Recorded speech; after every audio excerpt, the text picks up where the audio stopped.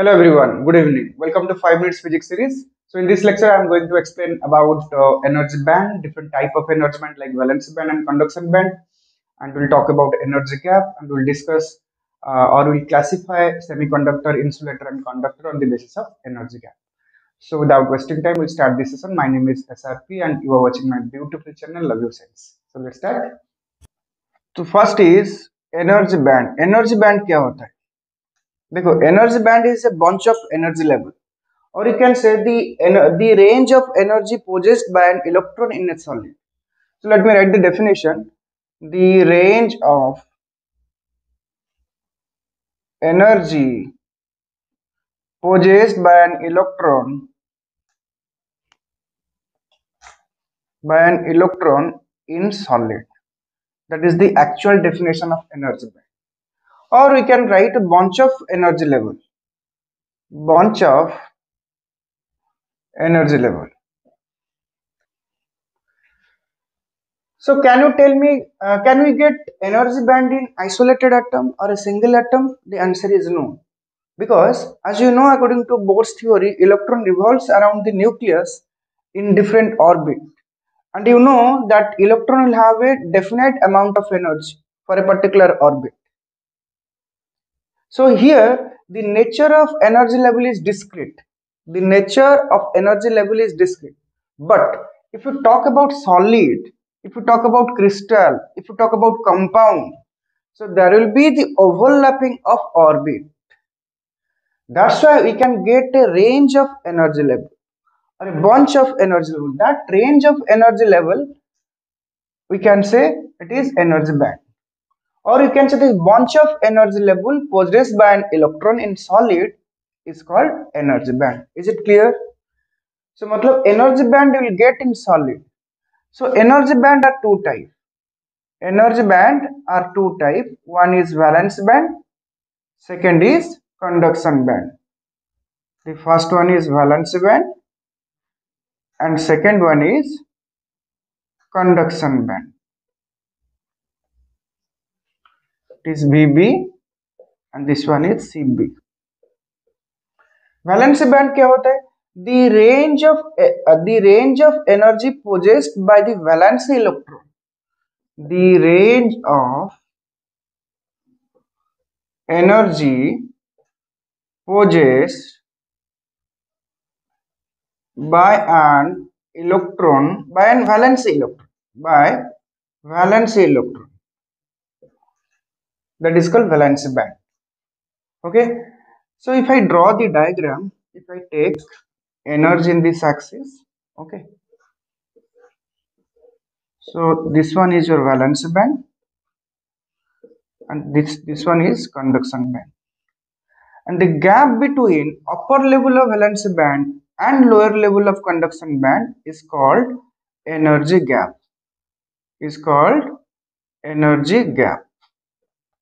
Again I repeat, there are two type of energy band, valence band and conduction band.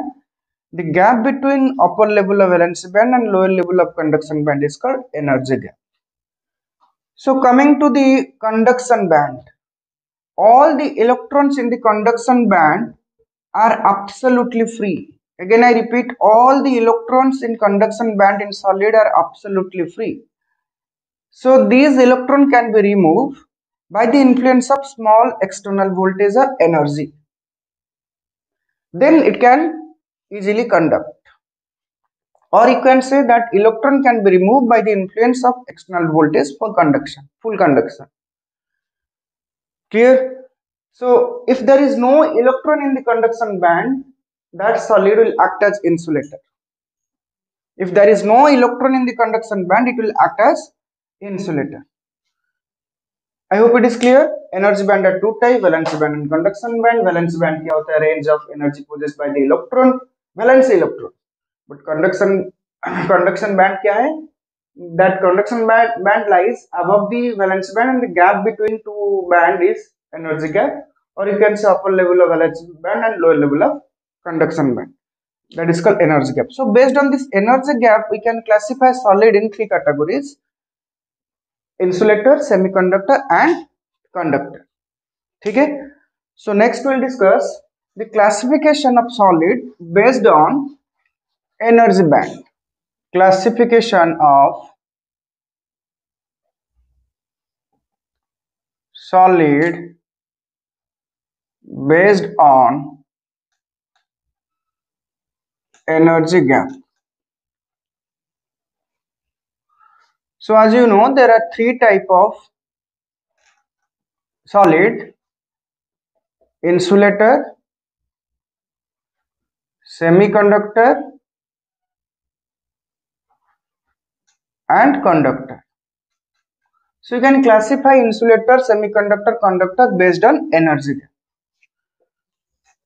So in case of insulator, the energy gap is more than 3 electron volt. This one is conduction band, this is valence band. The gap between the two band is called energy gap. Energy gap is more than 3 electron volt in case of insulator. But in case of semiconductor, the energy gap is ये conduction band, ये आपका valence band है, ये energy axis. So this gap is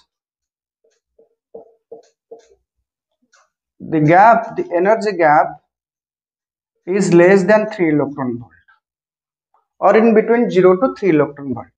But in case of conductor, the valence band overlap with conduction band, or you can say the energy gap is almost 0.